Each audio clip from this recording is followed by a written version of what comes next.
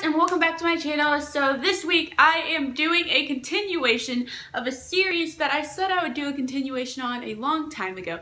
So if you've watched my videos before or have been here for a long time, I started a friendship series which was called What is Friendship, and I said maybe I'll make a couple videos for this series, and I never really got around to it. And a situation happened a week ago and I was just like, wow, I should make this video. So this video is about boundaries in relationships. And before you say, wow, relationships, wow, that's a lot, it's not romantic relationships, it is set on friendships. So boundaries in friendships, and a lot of people struggle with finding boundaries in friendships. Where's over the line? Where are you always saving people all the time?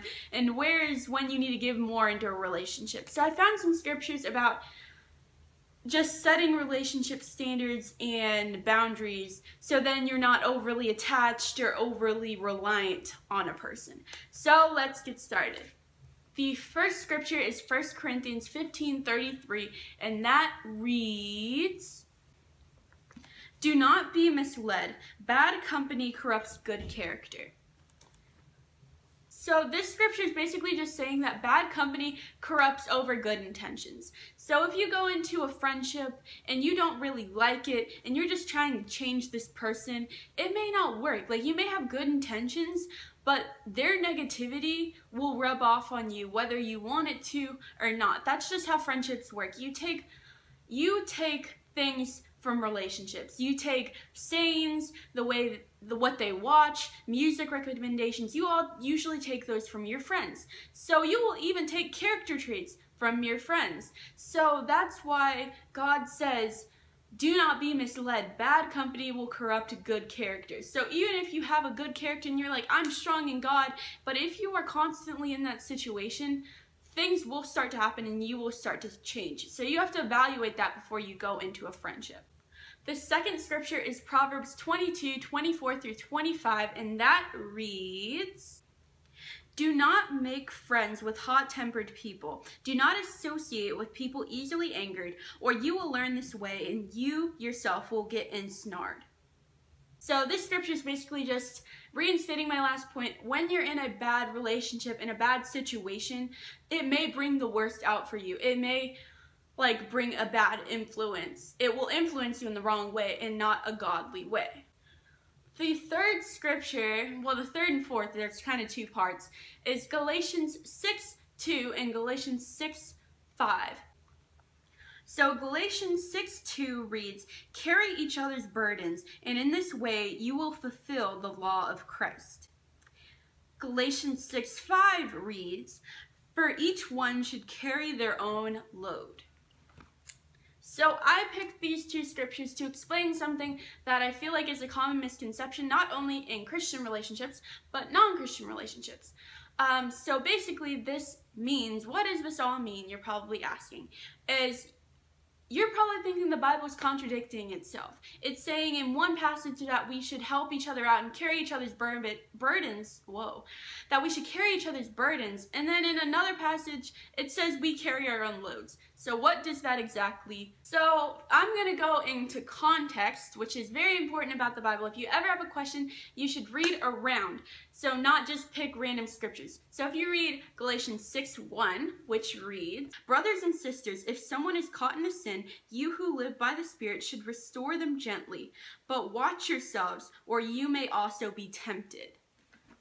That scripture, the context around it is basically saying that be careful if somebody is sinning that you will not get tempted. And it also says that we should help other people if they're caught in a sin or if they just aren't noticing something. We should help people grow in their walk with God, but we should also be careful to make sure we do not fall into this same, pitfall that they're falling into as well. So this is basically just saying that we should help people with their burdens, but it also does say in 6:1 that we shouldn't be tempted by the same burden. So we shouldn't get so attached and be so lenient on one another that when somebody struggles, you struggle too. It should be a healthy relationship. When someone's struggling, you can maybe help them without getting yourself in a pickle. And in 6:5, God is basically just giving us permission to say that we carry our own load. Like, at the end of the day, our load is our load. When we go up to heaven, we will not be asked about Sister X, Brother Z's sin and why we didn't fix it. That's not what it's going to be. It's going to be our problems that we're talking about at the end of the day. And I'm not saying to like kick your brothers and sisters to the curb. That's not what I'm saying.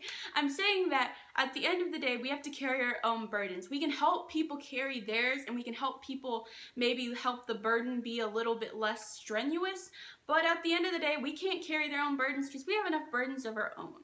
So God is basically saying, like, you are not your brother's keeper. You're not responsible for everybody in your church being a perfect disciple, having a perfect walk with God. That's not what the Bible is saying. It's saying you have your own loads, and everyone has to carry their own load at the end of the day.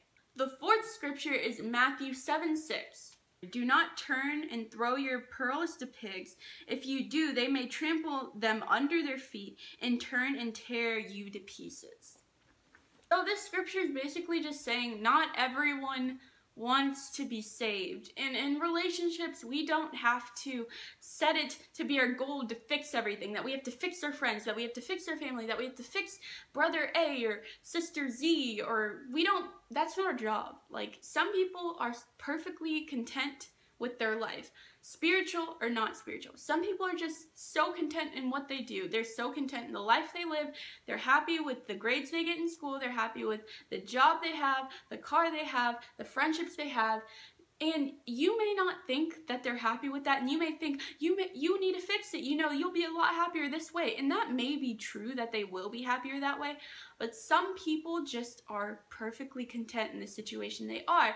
And this scripture is basically just saying, don't give your pearls to pigs. Don't waste your time trying to reach out to people who aren't open. Don't waste your time trying to fix people's relationships when they really don't care.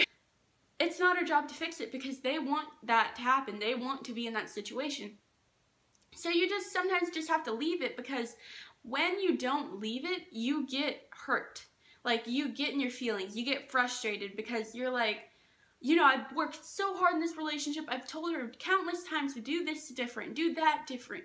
And at the end of the day, when we try to make relationships like that, where we have to fix people, we end up unhappy, and we end up frustrated, and we end up with all these different frustrations about why is this not working out this way. And relationships aren't made to be a project. Relationships aren't DIYs.